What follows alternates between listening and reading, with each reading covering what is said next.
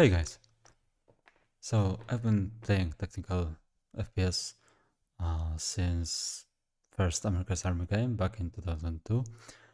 Currently I'm mostly playing Escape from Tarkov. And I'm also audiophile. I'm really interested in audio. I'm a fan of Hitman and Splinter Cell games, so I'm always trying the tactical approach in extraction shooters, in tactical shooters. So there are a couple of things I wanted to break down for you in Grey Zone Warfare game, developed by Madfinger Games. So let's start with the audio and the footsteps and the ambient sound. So in this scene, you're going with a chopper and now you're landing on the ground. You can hear the directional sound really well. You can hear the straight line that the helicopter is flying, and you can pinpoint its location just by the audio. It was in the right, it was in the rear, now it's in the left. Also, you can hear perfectly the footsteps of the guys coming in front of you. I believe some sounds overlap, so in this scene I would have trouble identifying it's a 3-man or 4-man squad, including you. But overall the sound of footsteps is just about right in my perspective. It allows you to hear the enemy if they are in your close proximity, and the benefit of that is you cannot hear enemies if they are like 50 or 70 meters away from you. This is actually great because in games like Escape from Tarkov, you can hear enemies running 70 meters in front of you or in your area of operation, and this creates tension. You hear an enemy from far away, so you just stand still and ambush him. Here, also the bush noises, the grass noise, it's well balanced and it doesn't annoy you as a player, nor it doesn't give too much sound use. As we are approaching the enemy AI, you can hear them screaming, so yelling to each other, so they will alert you that there's AI in your proximity, watch out. Stay on your guard and approach carefully.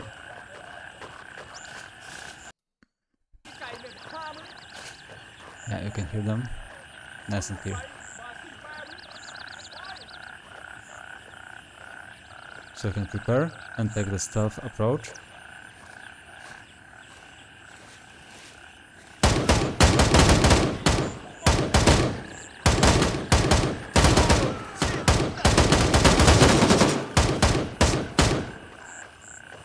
And take them down with a couple of bullets. What I'm curious about is the time to kill, because it looked to me like those guys took a couple of shots in the body and still survived. I'm wondering how the combat mechanics will be balanced out in this game. Just so enemies are not too bullet spongy. While we are at AI, I noticed in a couple of scenes that the AI doesn't always react perfectly to your whereabouts. Like here, you can spot a guard walking, patrolling, you take a shot and he starts running towards you, so no awareness like where's the shot coming from, just running towards you. But what's more important, take a look at what happens next. So there are 2 more guards in this housing area, and there's like a couple of buildings, maybe 2 or 3, I believe. So those guys, the guards AI, they are well protected. They have cover from multiple angles. What they do, at first it might look quite nice because they run away. They got scared and they run away. Makes sense. if they know they're being approached by some PMCs. But here, they just ran into the open and stood still just to get killed. So I believe there's a couple of things for the AI to polish, so the guys would react better. Like in this scene, you run, you just kill a couple of tangos, and there's a guy just standing still here and waiting for you to run into him, and he wasn't prepared at all. And what's more mind-boggling is you killed other enemies in that proximity in this trailer, and you approach slowly, and at the beginning of the trailer you could hear enemies yelling to each other, so they gave you this alert that there are enemies in the proximity. Here, for this guy we just killed, there was no indicator that there might be anyone there. Again, I believe it's either you polish the AI to give you a couple of sounds like alerts, I don't know, heavy breathing, being stressed out, moving in place, maybe leaning from the cover just to see if they are safe or not. Not standing still. Like this guy, he just came strafing right in front of your companions, just got killed. So yeah, there's some thought for improvement. This is pre-alpha footage, but this game, according to the developers, will be mostly focused on PvEvP. So in Tarkov, for example, there are players who focus mostly on PvP, and there's like quite a lot of players on each map. And some AI, and there are players who focus on PvE. In Grey Zone Warfare, we are supposed to be focusing mostly on PvE, and then at times have some PvP situations. And the world will be open, persistent, so it will encourage some situations like that. If you are supposed to fight mostly AI, the AI needs to be polished. And I don't mean for the AI to be sharpshooters, to kill you on sight, or to headshot you from 100 meters with their rusty AKs. What I mean is that like AI should take cover, AI should communicate with each other, give themselves some information like, hey, there's PMCs, there's hostile operators in the area, take cover. And maybe because they are not trained, they are just some bandits, they could stay in cover and then breathe heavily or move in space, try to sit still but still shake, and this way give you some audio clues that they are there. So go inside the building and you could hear that there's just someone stressed out around the corner. I believe that would be quite a dope mechanic. Coming back to audio, in this scene we are approaching some guys. There's no shooting.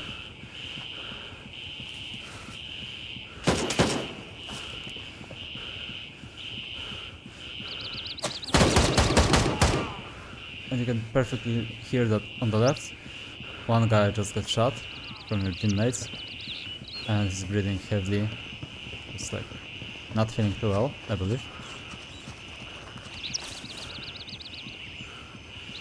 It all boils down to the positional audio, to directional audio, so you can identify perfectly where are the enemies, where are the players, where's the AI. Hey bro, are you okay? Feeling alright? Yeah, I don't know about him, he should get some medical attention. One other thing I noticed, all the time as you're walking you can hear the frogs, you can hear the birds, the ambient sounds. They are just too loud. All the time you can hear ambient sounds, and while the footsteps they do not bother you. All the gameplay inside the village, outside the village, the ambient sounds, the wildlife, it's just too loud. And at first it might seem like, oh, that's cool, but if you play a couple of hours in this game, it might start to annoy you, like announcer in Escape from Tarkov Arena who's yapping all the time in your ear. I believe this should be toned down a little. This could be achieved with occlusion zones, but be careful because occlusion zones might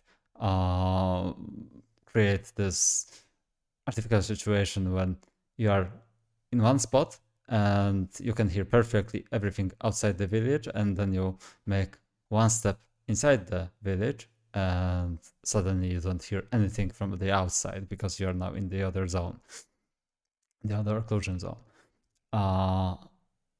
which would destroy the really great audio system. So I believe leave this open space without any occlusion zones like it is right now. Just tune down the ambient sounds. And what I mean by that, one occlusion zone, how we can verify it, is in the situation when PMC is going into the building. You can hear that there's nothing changing. So we just kill a couple of guys and listen as we walk inside.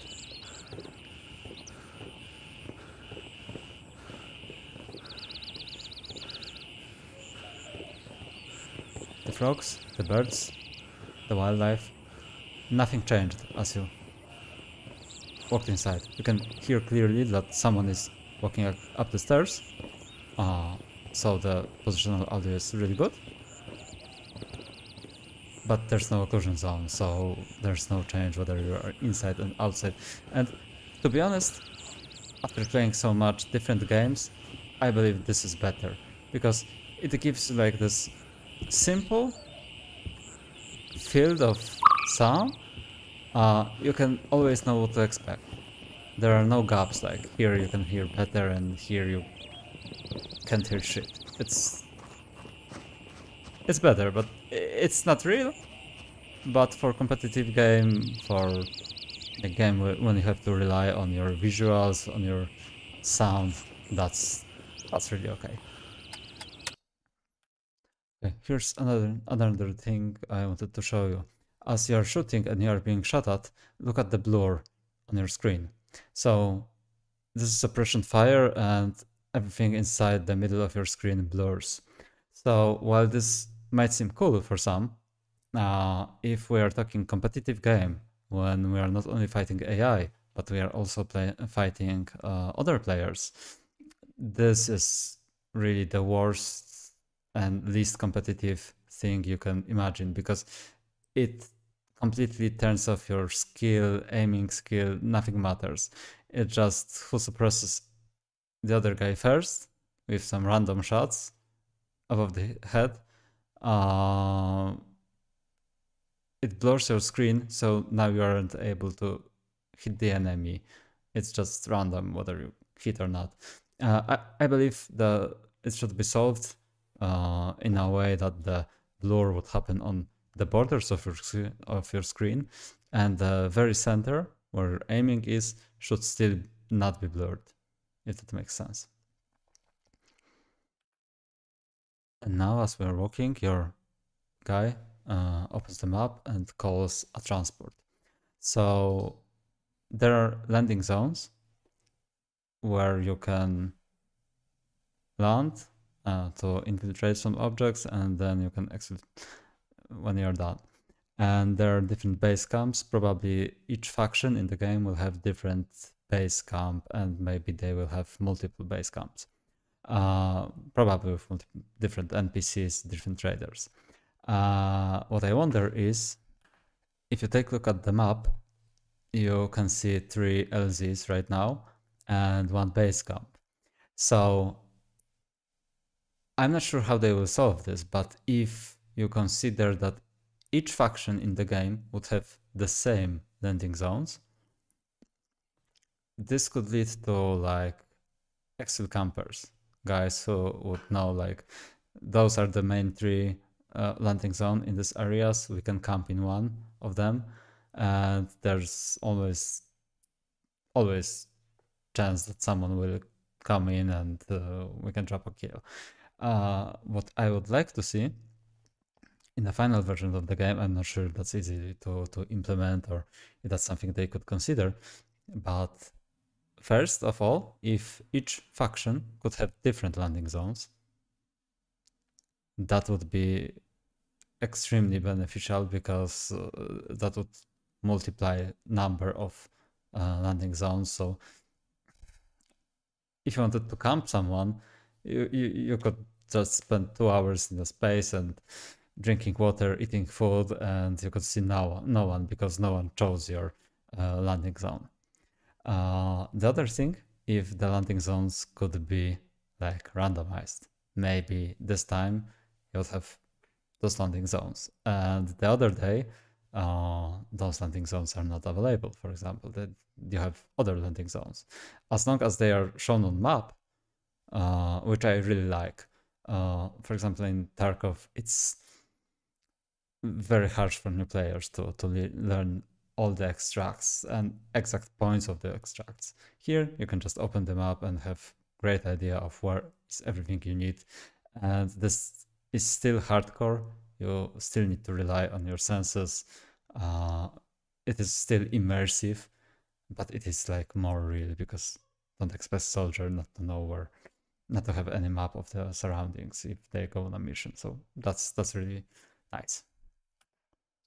I also wonder what's the distance from where you can call in the extraction chopper, uh, and what's the time for it to arrive. Because if you know, like, if I call in a chopper right now, it will arrive in like 3 minutes. You could call it in quite early and just be sure that when you, as it gets to the location to pick you up, you can also just walk on time instead of waiting in bushes like those guys. Just waiting, for example, for enemy to run by and kill them. And yet another thing I wanted to make you aware of, there's complex medical system and healing and stuff. Right now in upper left corner you can see we have red head hitbox, and there's this icon. I believe it's something like pain. It doesn't mean headshot, and it just disappeared. So maybe you're in pain, but not really wound. Maybe it was like adrenaline kicking in, but it faded away by itself. So perhaps there will be mechanics where you need to heal up, which we could also see in the trailer at certain points. And there's different medical equipment to heal you up, to patch you up. But perhaps there will be times when adrenaline or the pain kicks in and it goes away when the situation calms. I would really expect them to implement some kind of adrenaline system where if you are being shot at, or maybe you are running and you are hitting the leg, you feel the pressure, and even though it hurts and you would like to like lay on the ground, drop down and just cry, adrenaline kicks in and you start running faster. You just want to get to the cover, and that's the most important thing.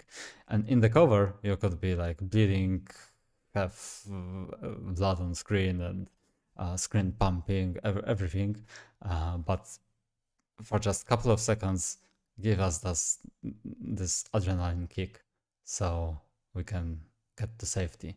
And in a game like this with so much foliage, with so much cover, but it's being so hardcore, I believe this could be a really good feature to allow us to get this adrenaline shot and just take cover. So yeah, that's it, guys. Thank you for watching. I hope this was beneficial for you. I've done all my sound testing and listening to the footsteps and the foliage. on topping, A90 amp and D70 DAC with a couple of headphones, Hi-Fi Man Edition XS, Bear Dynamics DT 1990s, and a couple of IMs like, for example, Kiwi Ears Orchestra Lite. So yeah, quite a good sound design, sound engine. I really like the sounds. Just tune down the ambient sounds a little and it will be perfect. That's it. Thank you guys. Hope you have a lovely day. Take care. Bye.